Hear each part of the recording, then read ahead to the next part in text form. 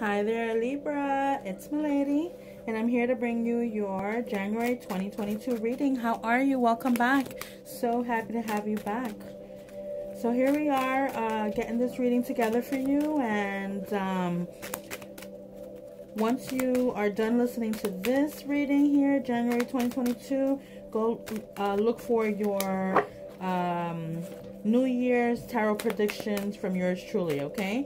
So this reading here, I'm going to put it down as what is it that you need to know, what is it that you already know, and what is it that you don't want to know about, okay? So let's see what's going on with you, Libra. For January 2022, we got some cards that showed up already. So let's see what's going on. Okay, so Libra, why am I seeing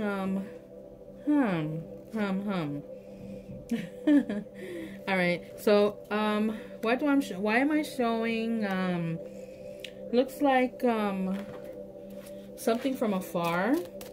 I'm showing you in your own reading here.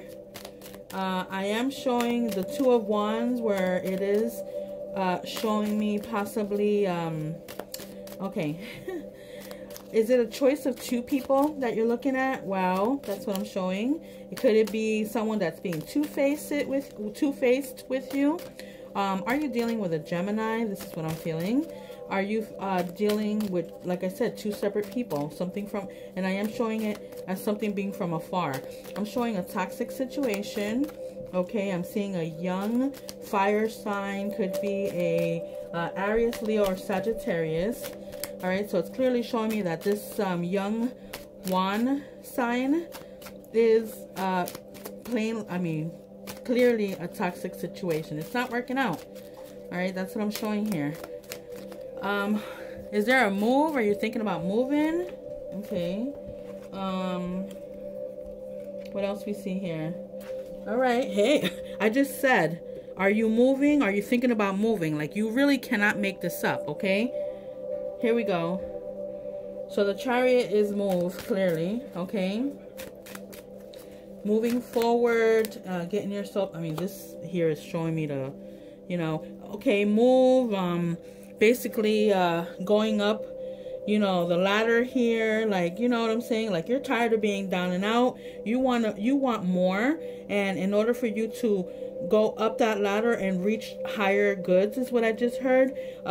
You have to basically put in some work. That's what I'm showing. There's some work that's needed from you, and you need to put in that work, okay? Because this is what I'm clearly seeing for you here.